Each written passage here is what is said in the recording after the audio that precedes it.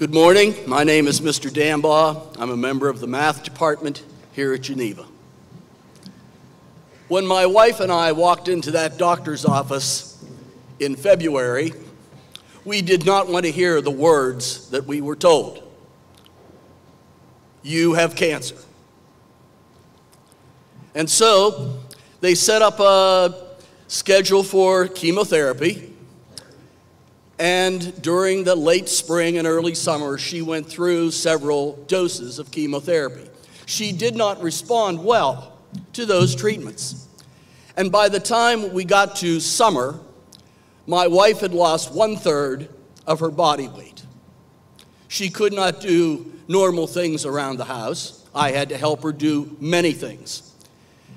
So my daughter, who lives in Ohio, said, "Dad, why don't we try the Cleveland Clinic?" And so we scheduled an appointment in the Cleveland Clinic in August of that same year. And there we met a wonderful man who was a specialist in the type of cancer that my wife had. And after a week of hospitalization, he called us together and he said, "I have good news and bad news. What do you want to hear first?" We said, "Well, tell us the bad news."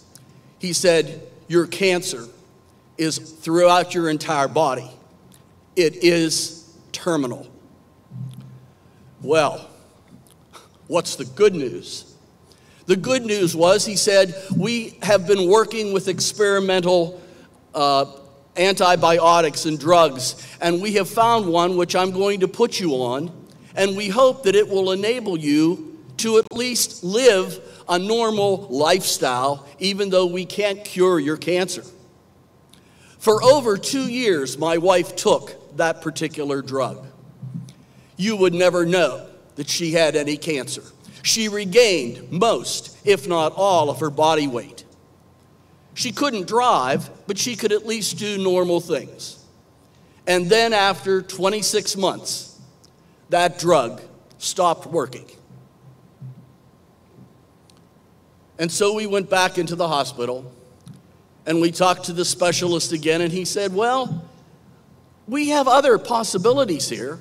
What would you like to do?" And she said, "By all means, if you have other opportunities for me, like you've given me for the last 26 months, please, let's try them." She did not respond well to the new drugs. In November of that year, my wife entered the hospital. And after a few days, hooked up to all kinds of machines, with all kinds of monitors and cords, too innumerable to mention, she slowly regressed. And on Tuesday, November 16th, my wife took her last breath, and I was there with her. We got through the funeral, but then I went home to an empty house. And as I sat there attempting to eat, I ate more tears than I did food. Looking across that table, the loneliness was overwhelming. My pain was great. Thinking back to those last 2 or 3 days when she was laying there in the hospital, unresponsive, the trauma was just excruciating. And so I kind of dealt with it, and it was probably, I'm going to say, 4 weeks. And finally, I guess I'll phrase it as, I guess I calmed down. Because at that point, God literally talked to me. You see, God does not cause cancer. God does not make us make bad decisions. We'll face challenges and circumstances in life that seem unfair. But God is in control. He is loving. And so he said to me, after giving me time to grieve, and this is one thing I want you to hear, he understands our need to grieve.